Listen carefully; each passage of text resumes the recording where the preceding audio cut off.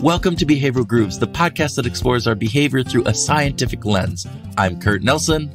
And I'm Tim Houlihan. We take a deep dive with researchers and authors to peel back the simple answers and to get to the more complex answers underlying some of the most important questions that we can ask. The questions about why we do what we do, or what we say, or why we think something. And sometimes we ask the question not about what we do, but instead about what we don't do. And today's episode is focused a lot on the underlying aspect of what happens when we decide not to do something or not to take action. Our guest today is the world-famous Max Bazerman. Max is the Jesse Isidore Strauss Professor of Business Administration at the Harvard Business School and the co-director of the Center for Public Leadership at the Harvard Kennedy School. He's the author, co-author, or co-editor of 20 books and over 200 research articles and chapters. His awards include an honorary doctorate from the University of London and both the Distinguished Educator Award and the Distinguished Scholar Award from the Academy of Management. Man, amazing. That's crazy. Max is also recognized as one of the pioneers in behavioral science, bringing a key focus on decision-making as well as ethics to the field. And we were fortunate enough to have him back today for his second episode with us to talk about his latest book, Complicit, How We Enable the Unethical and How to Stop. Our conversation was rich with insight into how, too often, we can be complicit in unethical behavior, even when we are not doing anything wrong ourselves. Max points out that too often we stay silent when we should speak up, that we gloss over details when we should dig deeper, that we sometimes let things slide at the very moment that we should stand up and fight. Max brings light to this topic and to our world, a light that helps us see the world more clearly. And it's not just a light that he shines on others. He focuses that light on himself as well and explores his own past and how he was complicit in many things that he now regrets. So we hope that you find this conversation as interesting and amazingly insightful as we did. And if you do, please make sure that you share this with a friend or two or three on Apple Podcasts. We think that it is an important discussion that needs to have more people included. We would ask also that you check out Behavioral Grooves on Twitter, where we're going to be posting some questions about being complicit and would love your thoughts on that matter. So with that, sit back with your Apple Podcast in a great big pour of complicit brew and listen to our fascinating discussion with Max Bazerman.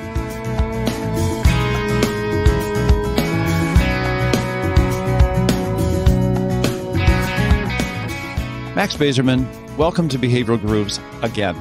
Why, thank you. I'm delighted to be back. I enjoyed my last visit with you and happy to be talking with you again. Thanks very much, Max. So we're going to talk today about your new book, Complicit, How We Enable the Unethical and How to Stop. It's monumental work. We're grateful that you wrote it. But let's start with the definition. What does it mean to be complicit?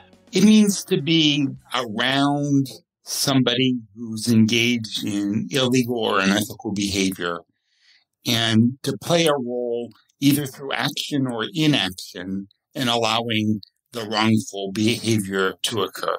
Yeah. When you were thinking about this book, what was the impetus to write this book, particularly at this stage of your career? Well, quite honestly, if we go back to January 1st, 2021, this book wasn't even on my radar screen. Wow.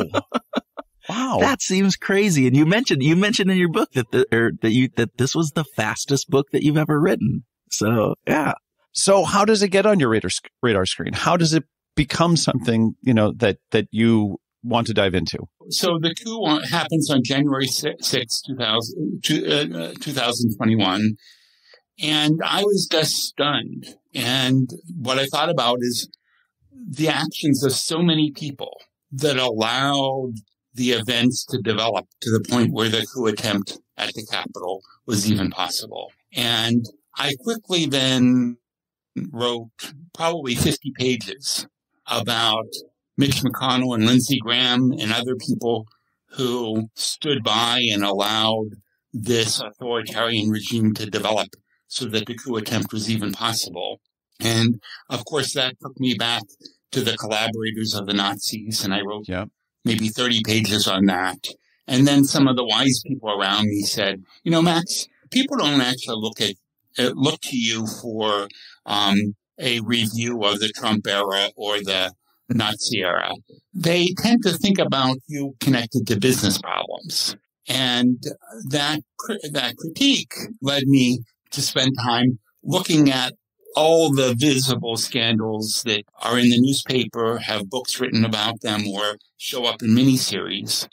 And Complicit is a review of stories that I'm sure the reader is familiar with, but retelling them from the perspective not of the chief perpetrator of the wrongdoing, but all the people around the perpetrator who allow the wrongful behavior to develop. And I was just stunned by sort of realizing how much we all can do to keep wrongful behavior from occurring, but too often we simply don't. And I reflect not only on the episodes we see in the press, but my own behavior and many sort of lesser stories that I've been a part of, where I wasn't engaged in what most people would think of wrongful behavior, but I could have done more to stop that behavior from occurring. Yeah. Wow. There's a lot there. We've got there's a whole bunch of stuff that we want to get to, in that, as I mentioned before we actually started recording, I think that you're always thoughtful, brutally honest, even thought-provoking. Your writing is always extremely engaging. But this book seems to manifest all that in just such tremendous abundance. Was January 6th that sort of huge of a bomb in you that it was this enormous catalyst that sort of, allowed you to just really flay open, it's very emotional writing. Yeah. So some of it's emotional and personal, and other pieces are analytic about what I read in the newspaper. And in the former category, once I started working on the topic of complicit, originally I called it Profiles in Complicity, and it became Complicit over time. And once I started working on it, it's hard not to reflect on your own behavior. So, for example, there was one episode where I'm a member of an honorary group called the Academy of Management Fellows, and every year we get a email allowing us to nominate 0 or 1 new individual to be a fellow, and then the nominees are voted on through a well-specified process. And I've long known from the diversity and inclusion literature that when you try to identify one person, we do an insufficient search, and underrepresented individuals often don't come to mind. That if you want to have an inclusive search, you need to search more broadly than think of the one individual who comes to mind. And when I looked at that organization, it was an organization that not many years ago primarily consisted of white males. Yeah. And when even I had nominated people, I often thought about sort of somebody close to me. And unfortunately, the way the business school professor world worked as of a number of years ago was a predominantly Caucasian group of individuals. So when I went with the first name that came to mind, perhaps a doctoral student who had worked with me 15 years ago and now was becoming a well-known person in the field, I thought of too many white people, and I had nominated white people. And I think that that's what a lot of other fellows did. And when I brought this up and basically suggested to the organization that we had a problem that many of us who consulted to other organizations would never recommend as a process. But we stood by and allowed us to have a process that wasn't sufficiently representative for many, many years. And when I brought it up, quite honestly, the organization was happy to engage and to move toward a better system. There were a couple of people who liked the current system just fine, but the majority of people who voiced an opinion were enthusiastic about moving in a better direction for a more inclusive organization. So just this idea of saying something, standing up for a better process, can be very, very powerful. And I've heard so many other systems. I was talking to a friend of mine who was a retired executive from a well-known financial firm. And he asked what I was working on, and I told him about my book, Complicit. And he told me almost the same story, where he was in a sort of an end of the year review session, and they were reviewing a bunch of individuals in terms of their performance. And there was this one guy getting really nice comments. And in the back of his mind, he thought, but this guy is rumored to be harassing younger women on a regular basis. And finally, he decided to say, but what about the rumors about his harassment? And once he said that, everyone else in the rooms had other stories. And it dramatically changed the discussion. And his willingness to speak up was key. And it wasn't a hard thing to do, but it took a little bit of courage. And I think it's courage that we all want to see in our organizations. And as you know, there's a whole chapter in the book on the data fraud story that affected me dramatically in 2021. So I start this book January, by late January, I start this book. And as you mentioned earlier in the discussion, I've never had a book come out of me so quickly. It was just it was so easy to write these stories and to identify the role of complicitors. And then in July, the Data Colada team, 3 well-known behavioral researchers who have a famous blog post, basically notify 5 authors of a paper, of which I was the 5th author, that they have conclusive evidence that one of our studies is fraudulent. And when I looked at their evidence, I was very convinced that they were correct, that someone had made up some of this data. And I hadn't committed fraud. But as I sort of thought about my role in being an author of a fraudulent paper, I could just identify lots of times when I didn't do enough digging in to find the problem on my own. So I didn't commit the fraud. I, in fact, probably was the most critical of the 5 authors in asking questions. But when I raised questions about something that looked wrong and someone could give me a conceivably acceptable answer, I trusted my co-authors and moved forward accordingly. And, in retrospect, had I spent a half hour, maybe an hour, more carefully looking at the database, I think I would have discovered that there were too many things wrong with this database. So again, it's not just the person who provides fraudulent data that we need to be concerned with. We need to all be concerned about how we allow unethical behavior to develop. You talked about in that last kind of component, you talked about this idea of the person who was silent and thinking, oh, this person has these rumors about it, and then, actually stating something. And you talk a lot in the book about the difference between omission and commission, and this idea that, we understand complicit and kind of bad behavior when it's commission, when we're actually doing something. But the omission part, the staying silent part, the maybe just, as you said, oh, I raised some questions, but did I raise enough questions in this? Did I go far enough? How do we understand our own role in that, particularly in those omission pieces? Because sometimes it is just like you ask a question or you stay silent because of all of the pressures that are on us from a social component, from a fitting in component, a don't want to rock the boat component. How do we do that easier? Is there anything that you kind of picked up in the work on here? Terrific question, Kurt. So thank you. So first of all, there's terrific work in what's now often called the behavioral economics literature on errors of omission versus commission. And we hold ourselves and we hold other people much more responsible for errors of commission than errors of omission. And I think that's a mistake. Part of what I want to do is correct that. I want to have readers think more about their errors of omission. And when we allow evil to happen, and we could have prevented it, we missed an opportunity to be a more ethical person.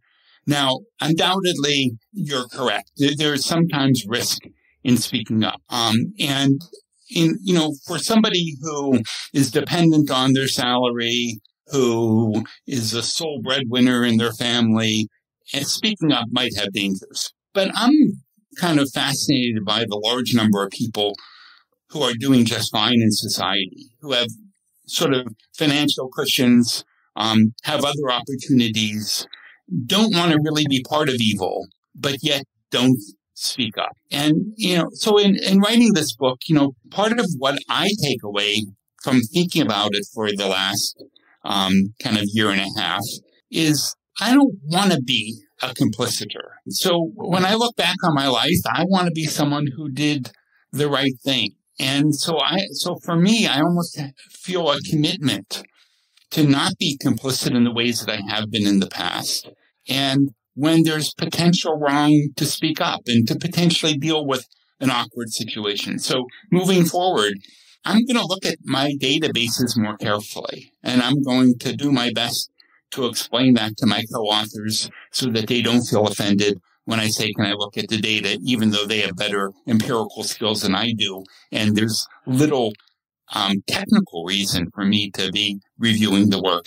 I just want to know the data if my name's going to be on it. And if there's sexist or race behavior going on around me, I have the commitment to myself to speak up. And I think that a lot of readers are likely to develop a stronger commitment to speak up when they're aware of the potential negative effect of their errors of omission. Going back to the way you asked the question. Well, you did. The book absolutely spurred me to revisit my own childhood growing up in an Irish Catholic family when the sort of, I guess you might call it sort of quasi-religious messages that went along with the way religion was presented to me was there are sins of commission and sins of omission. And my mother was very clear about you can't just stand by when something bad is happening. You can't, that's not okay. That's equally bad behavior. And the book, reminded me of this in the most wonderful way. And I thought, this is actually something that I truly believe in, yet it had sort of drifted from me. Wow. So do I owe your mother co-authorship? No. Wynn Houlihan would be very happy to take that.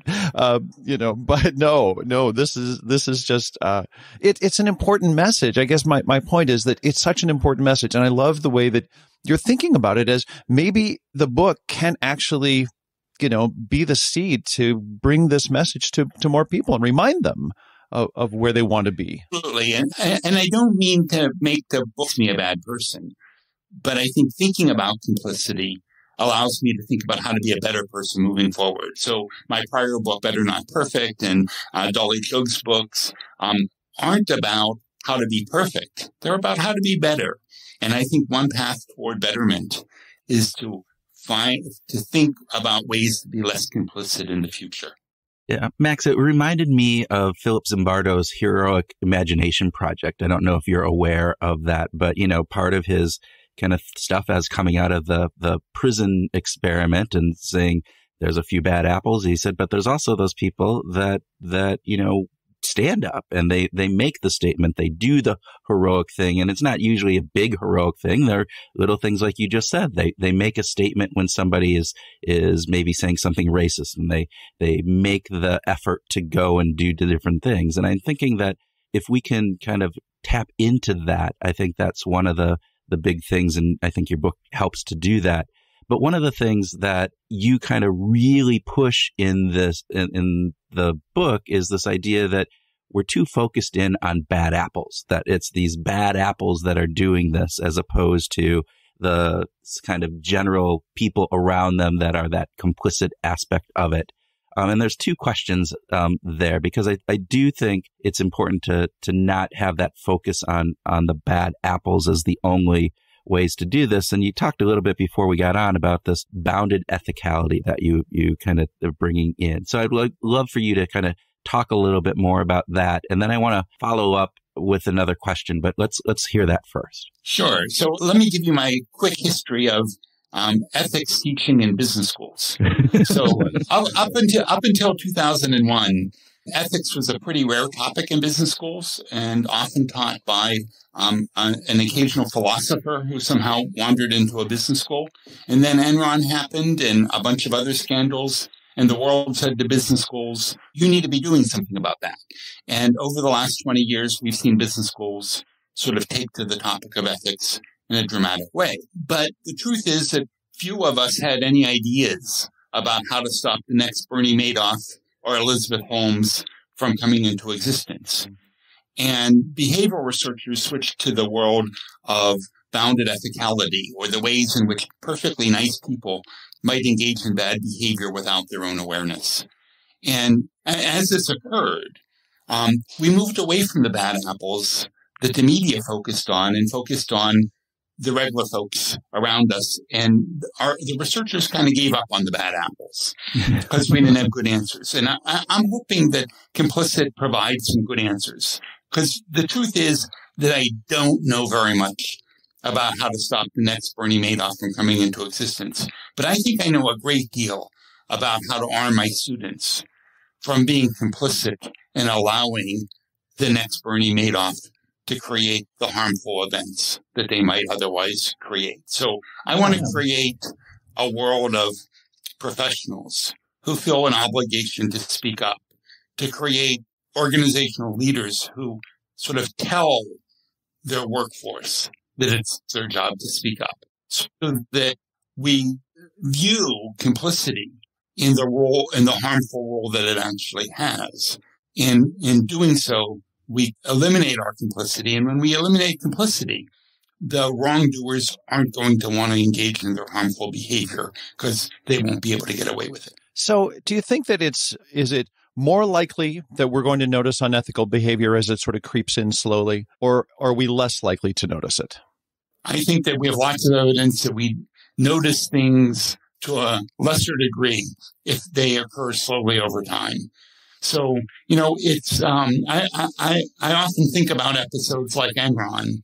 Yeah. Sort of, did Arthur Andersen simply sort of not notice this egregious behavior that popped out of nowhere? Or did it happen slowly over time where Enron's behavior became more and more unethical over the years? And Arthur Andersen didn't want to admit that we shouldn't have said okay last year. And they basically escalated their way into a process of being complicit with the corrupt behavior that was going on at Enron. Yeah. Yeah, that slippery slope, which is always a interesting concept, but I think that there's some real evidence that it happens, particularly in this type of scenario, as we talk about that.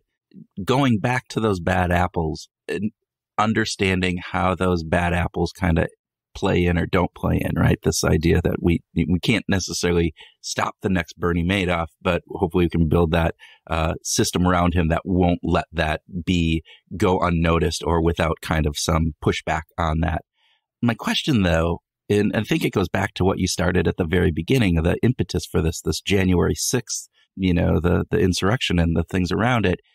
Do you think there's anything about the role that bad apples play, particularly high-profile bad apples, in how people think about behavior and maybe allowing it to get worse and worse? In other words, do we somehow legitimize horrible behavior and make our complicitness easier or more acceptable as we go because we have high-profile people out there doing relatively horrible things, and we're not holding them necessarily accountable? And so it becomes, maybe it's okay. People start to view that.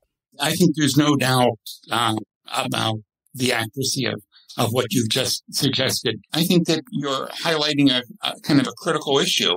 I think that whether we look at Wall Street behavior or congressional behavior or the behavior of authoritarian regimes who change the norm in society and make what would have been seen as unacceptable white supremacy in the past seem more acceptable to too many people. So I think that the tone set at the top is absolutely critical. I think that leaders do have a special role in creating the norms that govern the society around us.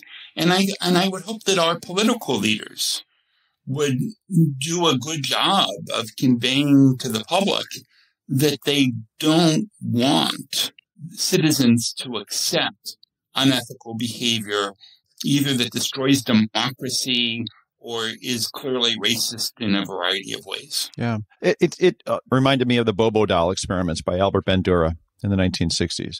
Like, it just, here it is again. Here we are facing the exact same world, but playing out on a bigger stage, in the political world.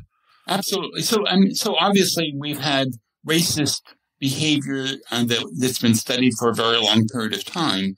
But for so many of us, we thought that we were constantly improving on social issues over time. And then we ran into some setbacks. And the question is how to change the norm and get back on the path toward justice and becoming the people that we would like to be rather than a lesser form of human existence. In that case, though, does it require us to, again, as we think about the leaders that you just talked about, both within, business, within politics, all of those who have potentially led us down this alternative road that we don't like to be on, is it just a matter of getting the right people in place now to take us back to that? Or is there something that we have to be able to do to hold those others accountable? And that I think it's a big question. I don't know if you have an answer for that, but there's part of this, which is it just two competing camps, good versus evil in one way? Or is it really just saying we have to somehow create that negative consequences for that, or, the bad behavior such that it kind of makes them rethink about how they're doing that? I don't know if that's a fair question or not. No, I think it's a fair question. I think it's a little bit of a chicken egg question. Do leaders need to motivate others to care about unethical behavior, or do the citizens or the employees need to demand ethical behavior from the leaders? And the answer is both. But your question also highlights the fact that it's not just the leaders who need to do something. All of us can do something. And to the extent that if we move toward a more just set of behaviors and reduce our own complicity, we're more likely to get the leaders that we actually want. Well, you brought up the George Floyd scenario in the book, and which was near and dear to Kurt's and my heart because we were both living in Minneapolis at the time. And it wasn't, I acknowledge and want to praise the authorities that they didn't just charge Derek Chauvin, that they actually also charged the other officers that were there. And, if it wasn't for a very brave young woman standing there and recording this whole thing, things might have gone terribly different.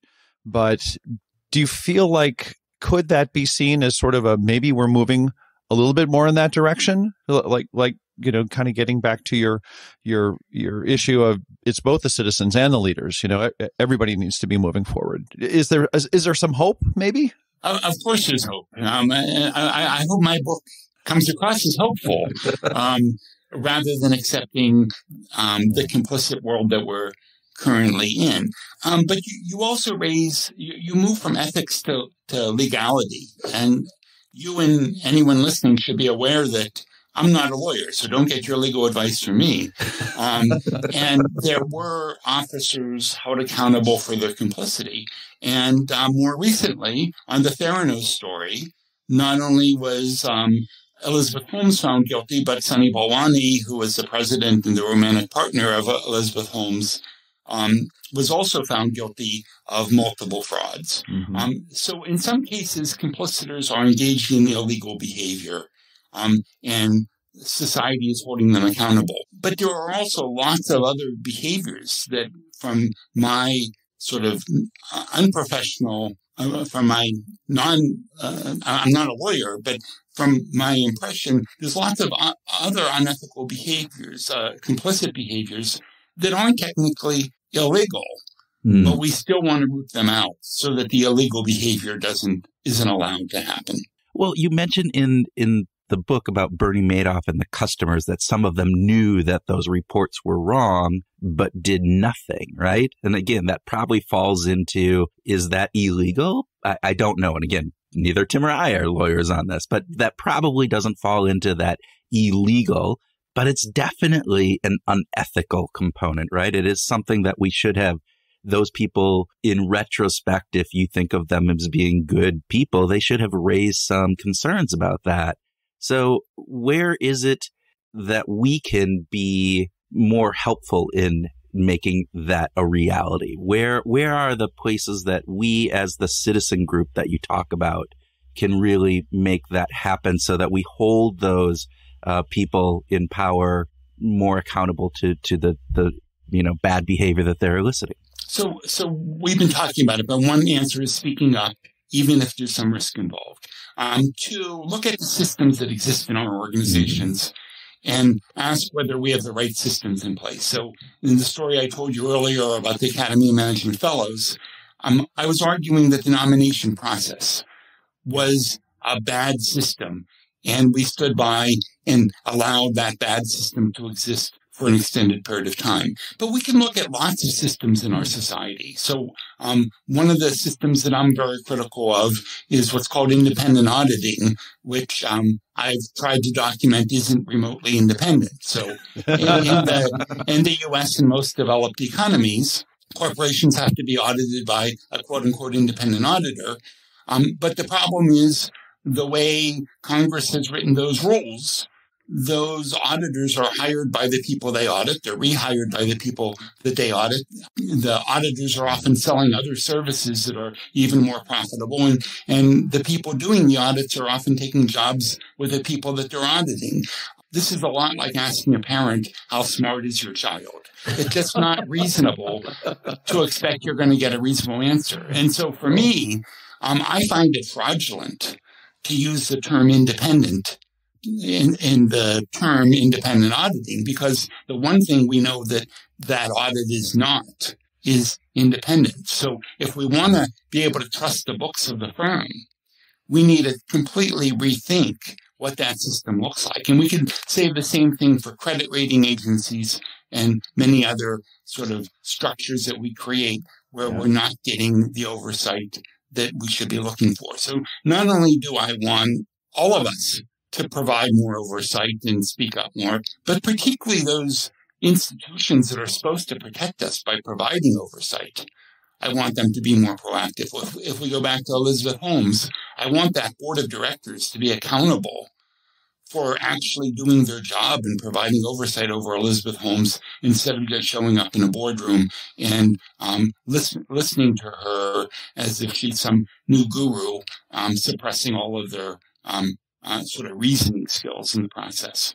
So to what degree is there an element of this, of our behaviors, the complicit behaviors, that sort of comes from, I don't know, I'm not an expert in anthropological kind of psychology, but it feels like over time we've developed a way to cope, and that this seems sort of natural for us to allow the bad behavior to happen. You know, that to some degree, it's like that sin of omission almost feels like, well, it's okay because my hand wasn't on, the trolley car thing. I didn't push the guy over the rail to stop the trolley, so that wasn't me. I think that sounds exactly right. I think a lot of us grew up in an educational system where you wanted to have the goods before you raised your hand in class. It'd be nice to speak up and say something smart, but the last thing you want to do is raise your hand and say something that ends up being criticized or is wrong. And I think that we've created too much fear in speaking up when in fact there's so much value in avoiding harm, in that process. So, would like all of us to think about whether or not we should be speaking up more often and avoiding errors of omission, as we were discussing earlier. I love that. I think it's really interesting the way that you talk about the systems that we have in place, particularly within our organizations, where I think most of us and most of our listeners probably feel like we can maybe have an impact on that. And it is those systems that are in place that often are invisible to us, though, right? It's the status quo. This is the way we've always done it. And so is there a way, again, to kind of help us take a critical eye to some of those systems, anything that you can think of to help us explore. Like you said, when you were talking about the data piece, right? You raised some questions, but then you got a response that said, oh, no, it's okay. And that was perfectly acceptable because that's the way that you guys had always kind of done it. Well, and you trusted those people. You trust your colleagues, right? So, I mean, you had a relationship with them. So trust is one of the profiles that I identify in the book, and trust is great. On the other hand, do we have a professional responsibility to also check? Okay. And I can't say that I was a big fan of the trust but verify, but maybe that's what I'm suggesting, that I could both trust and also feel an obligation to make sure things are okay. But to the broader question that Kurt was asking, sort of how do we think about our systems? I would say take a look in your organization and identify what things simply don't make sense. Mm-hmm. So we all know that they don't make sense, but that's the way it's always been done. And my reaction is just because it's always been done that way doesn't make it make sense in 2022 to operate that way. So we have an awful lot of procedures that may have made sense in 1990, and we simply have perpetuated those processes. And now it makes sense to look at it in kind of a different way. It's interesting. I've recently joined a new company. I took a new job at a company that's been around for 100 years, and I find myself asking my colleagues, "Well, what's the way that we do things?" You know, I want to fit in. I want to be culturally relevant. I don't want to be the standout. And I have actually heard my own voice say, "Well, how do we actually get that done?" And of course, some of it's process and procedure, but some of it is this informal but very culturally relevant. You know, this is what's acceptable and this is what's not. And I think that sounds terrific. So you're asking questions about sort of, does this procedure make sense? Yeah. I would say also talk to people who you're comfortable with, because oftentimes when something's wrong, multiple people kind of have a hint about it, and nobody wants to speak up alone. But when four of us all realize we've noticed the same problem, that may give us all courage to move forward. So having the social verification that it's not just me who sees something out of whack, but there's a group of us who understand this, may be a powerful element in creating a pathway toward improvement. And to some degree, was that also present in your in the data colada issue with the fraudulent data on your paper? Was there sort of the sense of, okay, actually we do kind of agree that there's a problem here, or at least the majority of you agreed? So it's a complicated story. So sorry, but I'll do my best to try to give a short answer. So we published this paper in 2011, and there were 5 of us. And then a number of years later, I'm working with 2 other colleagues. Instead of looking at the impact of signing before rather than after signing a document, I'm looking at how to induce honesty online. Mm-hmm. And we're trying to simply replicate what's going on in the 2011 paper. And in that process, we basically find that the 2011 paper doesn't replicate. Now, failure to replicate doesn't imply data fraud.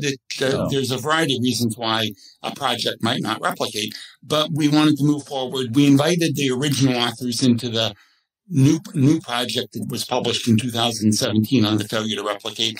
And in that context, there was a lot of tension over how convinced we were that the original finding did not replicate. And I was certainly on the side of believing it did not replicate. So there was some tension there. But the sort of evidence of data fraud in a more explicit way, that really comes from the data colada team. So to be honest, I never suspected fraud in the process. I had a variety of other hypotheses about how we published data that didn't replicate. But it was the independent work of Simonson, Nelson, and Simmons that really brought forward the fact that the data had been fraudulent.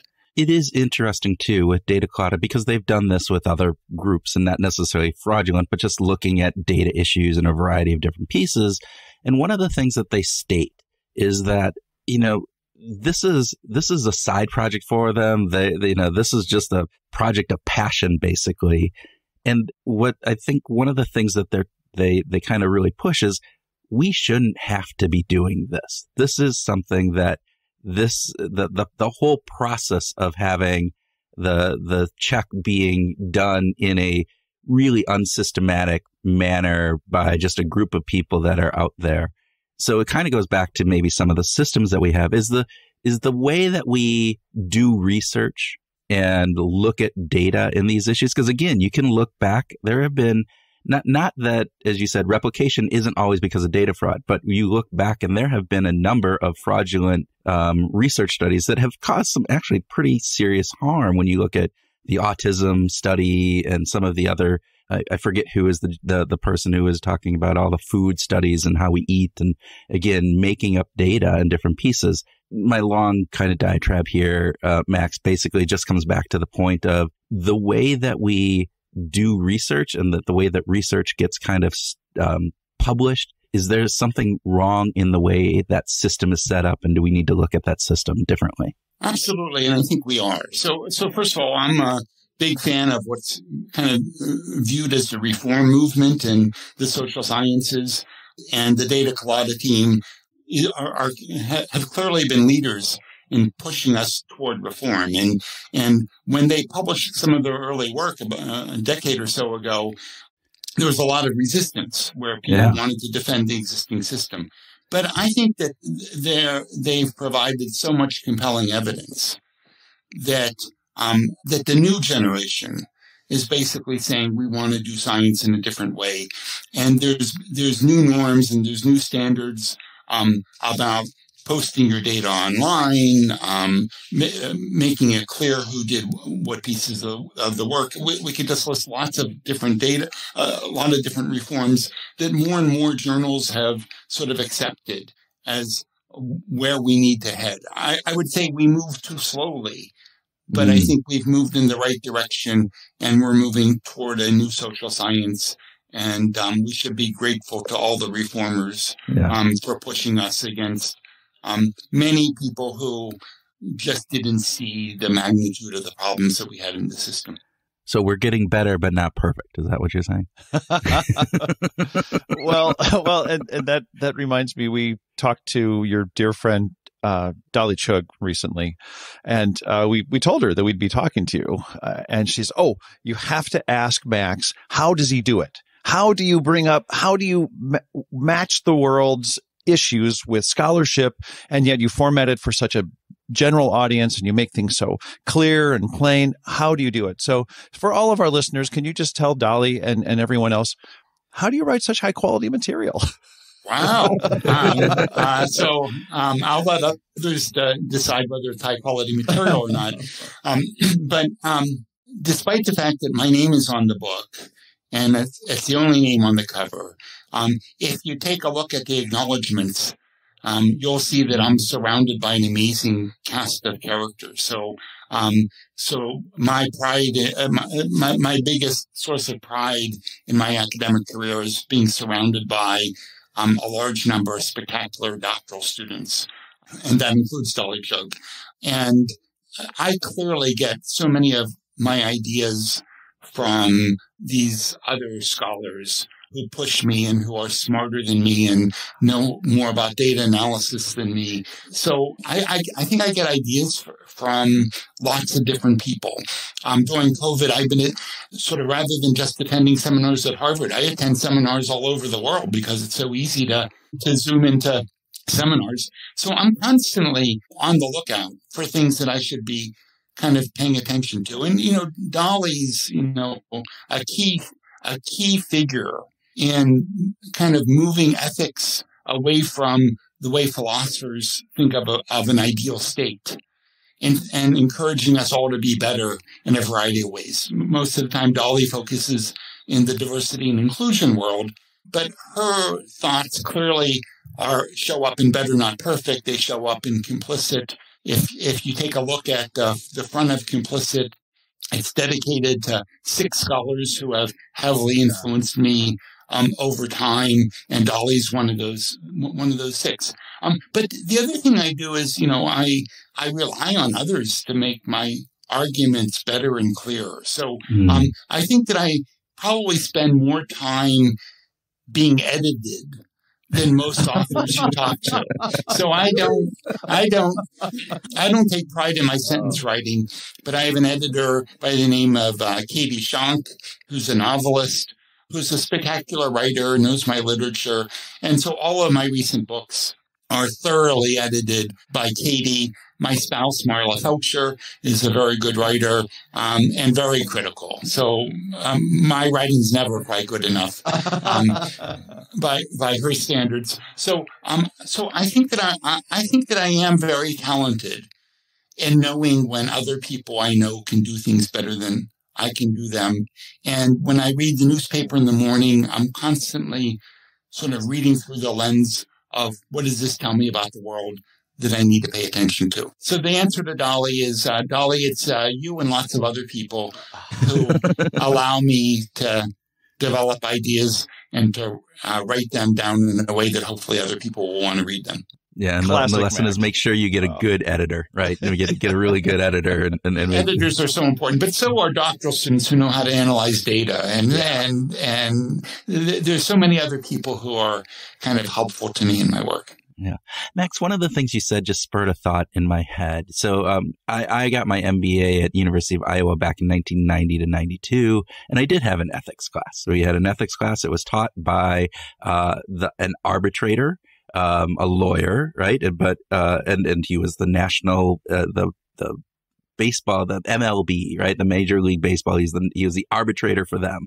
And so it was an interesting class because he'd bring in some of those stories of, the thing. But when he taught it, it was more of a negotiations and kind of the legality that you have from a business perspective. And it always got to me that, all right, that's great, but is that ethics? And also this idea of trying to teach ethics is something, particularly at an age where you are not formable in your, younger years. Is there a role that, business schools need to play, or colleges in general, or maybe even going down to high school, to kind of build an ethical framework into our society? Do you think that's something that needs to happen? Absolutely. So, there was an economist by the name of Milton Friedman that was very influential, and he presented his views as if they were a philosophical view of the moral obligation of an individual, which was to maximize his or her own outcome. Yeah. And economists were far too quick to treat that as a reasonable philosophical view. And too many people taught their business students and public policy students that the moral obligation of the manager is to maximize shareholder profitability, which just doesn't happen to be the law. And so we end up sort of incorporating norms based on influential individuals. I much prefer that I want to move toward a set of behaviors that create as much good and reduce as much harm as possible in the world. Now, I'm not a perfect individual, so I'm not going to get there. But I do think that I can be better in 2023 than I've been in 2022. And one pathway toward betterment is to be less complicit in allowing the unethical behavior of other people. I love that. I think it was Peter Ustinov that said, how can we get up every day and not have hope that today might be better than the day before? And I love the way that you frame this as this is like 2023 can be better, but I have to kind of wake up every morning and do it better. You're all about personal responsibility in that regard. I think it's fantastic, Max.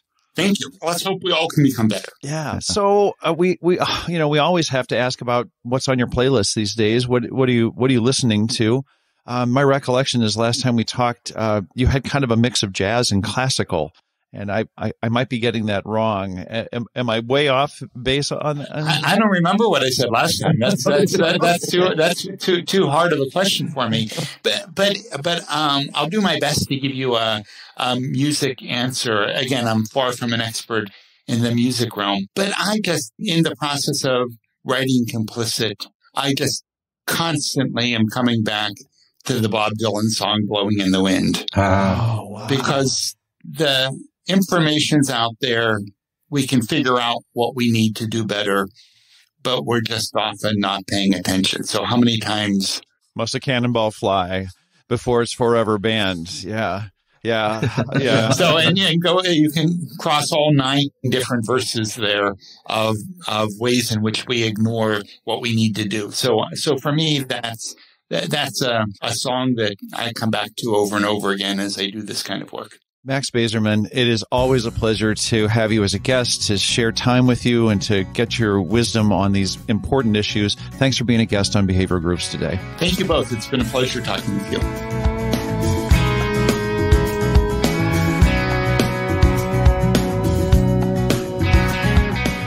Welcome to our grooving session where Tim and I groove on what we learned from our discussion with Max, have a free-flowing conversation, and talk about whatever else comes into our silent brains.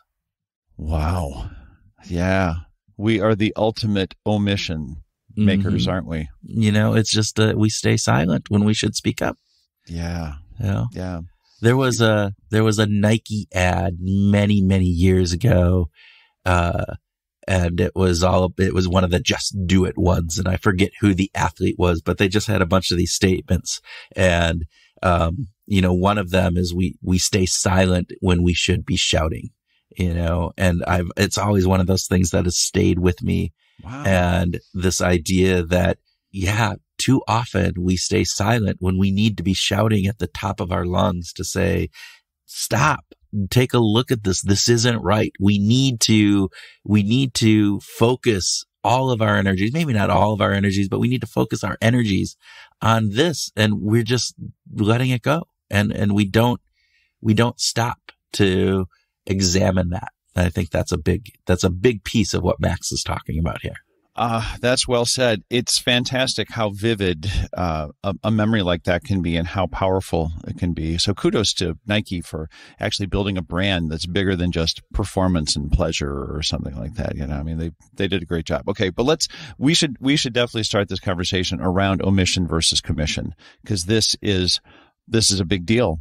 This is really a big deal when I think that in our lives, in my life, I can absolutely think of times when I drove past a situation on the side of the road that looked like it could have been dicey, where I might have been able to help, but I wasn't sure. And so I kind of wrote it off as, well, I'm not really sure what was going on there, so I'm just going to keep on driving.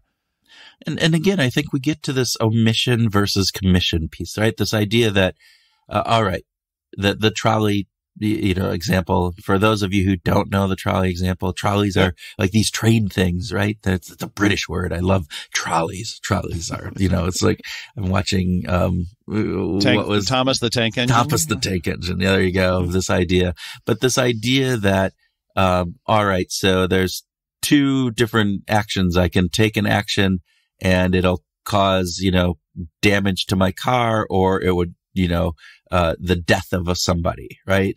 And so if I choose when I'm actually making the thing to change the trolley coming down the track to damage my car instead of killing somebody, this is an act of commission. I did something to change it. Yep. However, if I take no action and the trolley comes down and it kills the person, and my car gets unscathed because my car was over one lane and the person was stuck on the other one, then we look at that and we go, oh, well, that's bad. That person died.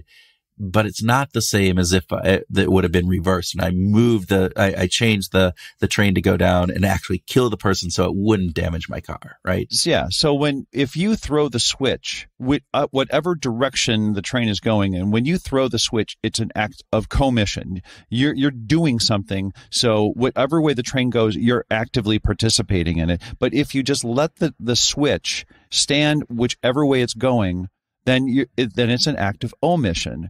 And I think that this is really an important thing, is that we tend to not frame a lot of our actions as omission. We are quick to just say, well, that's, to write something off as, oh, well, that's not my problem, or no, that's some other department, or that's not my decision to make. When we have that gut feeling that says, wait a minute, this could be bad. We should do something about this, or we should investigate, or we should just ask the question. And when we don't do that, that omission can become complicit behavior. Yeah. Yeah. So I think we need, as Max said, we need to hold ourselves and others to be much more responsible for errors of omission than what we're doing. Yeah. We need to hold ourselves more responsible for errors of omission, because right now we don't. We kind of, that's one of those things that we can let slide, right? We can say, oh, that maybe, and part of the reason I think is, I don't necessarily know. I know the intent in the commission. You flip that switch, you've paid attention, you're making a decision that it is going, that trolley is going to go towards that person or go towards that car because of the switch that I picked, right? But omission, maybe you didn't notice the trolley. Maybe even though you were looking at it, maybe it didn't register in your head. Maybe you were confused, right? Maybe you didn't understand the implications of what would happen. All of those different things. So intent becomes real salient when it's a act of commission for most things. But intent for omission is, I don't know. And so we give that a little bit of latitude that we probably shouldn't. Yeah, and that's Max's thesis, isn't it? That we ought not give omission the same kind we shouldn't give it any sort of lax. You brought up the Heroic Imagination Project, Phil Zimbardo's work, when we were talking to Max. What made you connect to Zimbardo's project? I think what's really interesting is Max talking a lot about, these moments where we stay silent, where we should speak up, this idea that we aren't paying attention. And I think the heroic imagination is just saying, look, heroism doesn't need to be this big, huge, jumping in front of a train to save people. It's the banal acts that we do every day that make everyday heroes. And the idea, Zimbardo came up with this because of the Stanford prison experiment, where he saw these people kind of going down this treadmill of becoming more evil, right? This idea that it was just, we kind of built upon that. And we're allowing it. And as opposed to the opposite. And he said, if, just one person, himself included, would have spoken up, it could have changed the entire element of what was going on there. And what he looked at after that is, why don't we have more of these acts of heroism? And in fact, we do. And the fact is that we can help train people to do that. So the Heroic Imagination Project, they work with kids and different pieces to try to build that up. And one of the things that I love about this is that here are just some of the things of their teaching points that they have from their website. The first one that I love is this idea that the opposite of a hero is not a villain. It's a bystander. Yeah. The opposite of a hero is not a villain. It's a bystander. It's somebody who doesn't speak up. It's what Max was saying in that the room, like, where they're doing the evaluations of this guy and he's getting all these great things and nobody's talking about that underlying current thing that, wow, he's had a bunch of like sexual kind of, comments, people have complained about him from, being sexually, what's the word I'm looking for? Aggressive, et cetera, different pieces of that. Right. And that I found to be kind of this really interesting thing. So understanding that, a hero is the opposite isn't the villain. It's not necessarily the bad guy. Right. It's everybody else that's watching. The other piece that they talk about is, look, the bystander effect happens because no one wants to be the first person to act. This idea that you be the first person to speak up, you be that first person to point something out. And then if you decide to be the first person to act, that you'll often find that others join in and help you. This is right. This is the piece, but we're scared that won't happen. Yes. Right. And the other piece that they talk about in here is that even small actions can make a big difference. This idea of a small question, asking somebody, well, what have you heard about this person?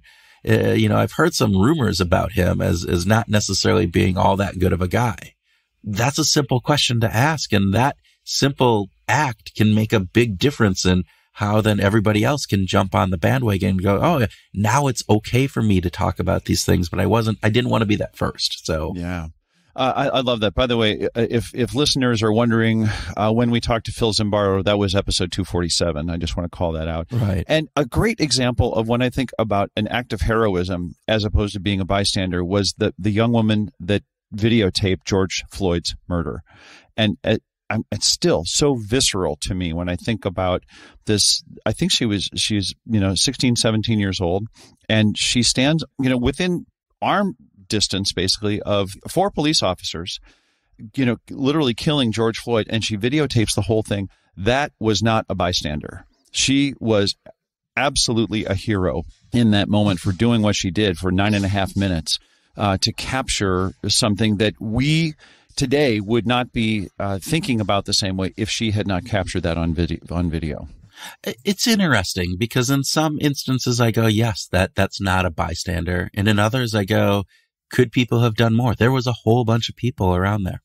And yes, they were police, but could somebody have been more forceful? Could they have done something else? This is one of those pieces where is it an act of omission? Is me just standing by and maybe saying, hey, stop that, when maybe I should have done something and got maybe I should have said, you're actually killing him, and gone up against the police. I don't know. That's one of those things. Again, we don't know what that outcome would have been. It could have ended in the exact same outcome with George Floyd dying and me just going to jail because I was trying to take an action to stop something that I felt was wrong, but we don't know. And that, so again, gets back to this omission commission piece, is really hard to know what is an omission versus what is a commission in some of these, and taking that action. Yeah. And I'm sorry to keep going back to this heroic imagination project, but part of what they're talking about is we need to become more comfortable in standing out.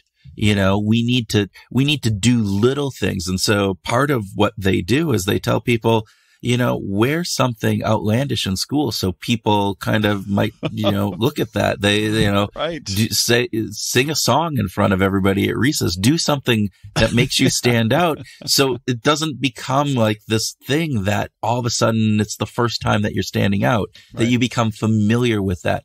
Pay attention to what other people are feeling. Understand. This is an important piece, I think, on what Max is saying too, is that we go through our lives kind of in our own head, in our own kind of thing. And we know the intent that we're wanting to have happen, but that intent doesn't necessarily convey into how other people are impacted by this. And so we have to pay attention, right, to that. And I think those are two really big things. I want to make sure that we cover the importance of context in this. When I think about the corporate world, when I think about organizations, even family and relationships, sort of what are the systems that we have in place to basically support someone who is going to be able to stand up and raise their hand and say, wait a minute, I don't think that this is working the way that we thought it was going to work. Or I heard someone make a comment that that may or may not be what they meant, but what I heard was this. And I think that we need to be aware of that. And some of that context is psychological safety. To create an environment where people have the ability to speak up and raise their hand and say, I'm not sure if we're all cool with this. Going back to David Robson and the expectation effect and the impact that leaders can have, leaders play an important role in this idea that the psychological safety that you talk about, but the expectations that they set about all of this, the company culture that you create can either be one that stays silent or one that speaks up. Can I just give a shout out to Max? Because every time we are in a discussion with another guest and we bring up Max Bazerman's name, there's like this reverence that happens. Yeah. And it's pretty fantastic that we get to talk to some of the most amazing people on the planet.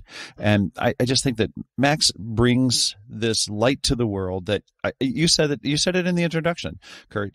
It's not just the light that he brings to the world to shine on these important things. He brings it to himself. Yeah. So he is the classic example of the guy who isn't, he's not saying just do what I do what I say, not what I do. He's doing it. He's applying this to himself. And I just want to give a big shout out to Max and say thanks to him for being who he is. Yeah. Well, Tim, I'm pretty sure we could spend hours talking about Max and about this book, but I'm thinking we probably should wrap this up. What do you think? Okay, agreed.